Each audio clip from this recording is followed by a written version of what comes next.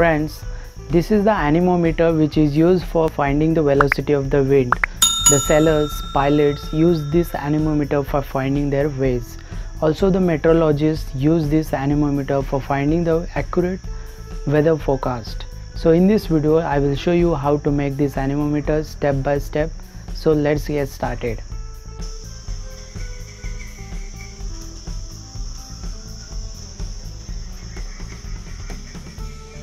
Friends, to make the anemometer we need some wooden sticks, a pulley, glue, ball pen, empty ball pen, then cutter, paper, glass, and finally we need some cardboard.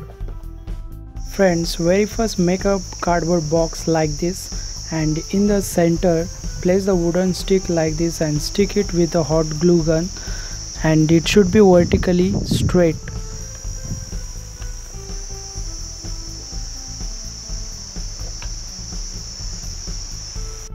Take out two wooden sticks like this and make one slot like this, so that it can overlap and can be stick like this in 90 degree. Friends, I have stick these sticks with the thin wires you can see here, and with the hot glue gun you can make it more firm and it will stick properly with the hot glue gun.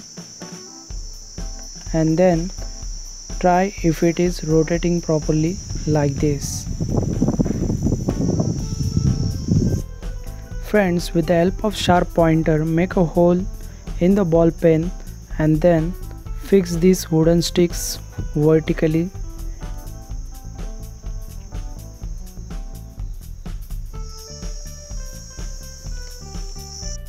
Now friends, stick the ball pen vertically upward, and the center point of this side wings is resting on the top of the ball pen, and make sure that they are stick properly and from the center all the wings are equally distributed, and rotate them to ensure the joints are properly sealed.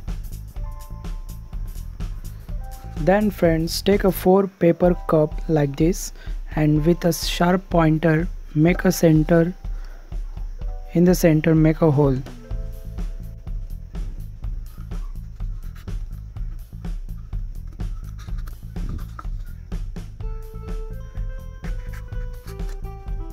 Fix the paper cups like this in one direction properly.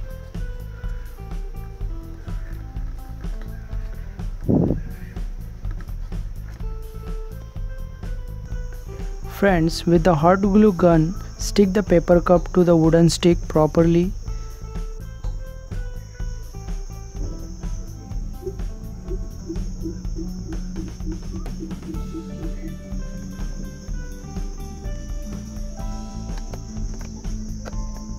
Friends, color the base box with attractive colors like this, and the pulley is mounted on the aluminum frame you can see here, and it is free to rotate like this with the help of shaft. Friends, also color the paper cups with attractive colors and decorate it just to look it more attractive. And on the shaft we have 2 stoppers, and finally assemble whole assembly on the vertical shaft like this. Now it's ready for the final test.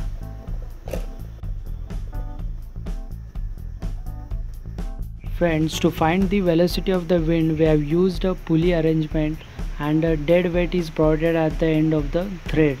So when there is a strong wind, it strikes the 4 cups and the 4 cups starts rotating in the direction of the wind. During its operating condition, the dead weight tries to move in the upward direction, due to which the thread gets wound around the vertical shaft. Meantime, we need to note down the time required for the dead weight to move up, and to measure the distance traveled by the dead weight we can provide a scale below the pulley, and to find out the velocity of the wind we can do that. The distance traveled by the dead weight is divided by the time required for the dead weight to travel some distance. So now let's see some working of it. So guys, in this instrument it's very important to make sure that all the frictions are eliminated and it is freely rotating. So we need to keep it at a height so that the fork-ups can collect the wind and rotate in the direction of the wind, due to which this allows the dead weight to change its position, and you can measure the velocity of the wind as well as the direction of the wind. So guys, if you are new to my YouTube channel, please like, subscribe and press the bell icon so that you can get latest updates